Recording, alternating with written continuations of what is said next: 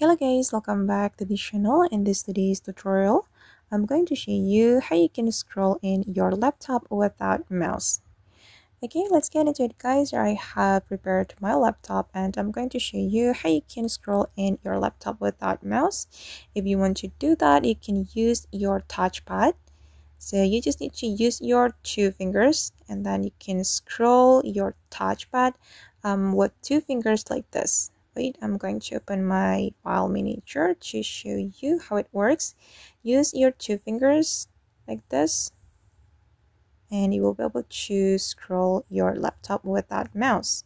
But if you want to use this feature, make sure you have activated the two finger scrolling.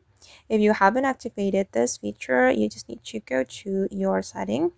I'm gonna open my setting and type in touchpad setting. Okay, open the touchpad setting and you can go to the touchpad menu and then you can click on scroll and zoom and enable this feature. Drag two fingers to scroll or two fingers gestures.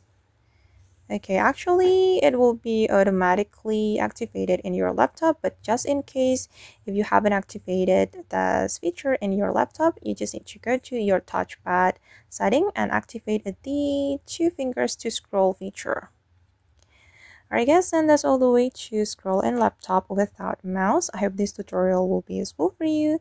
Thank you so much for watching and see you in the next video.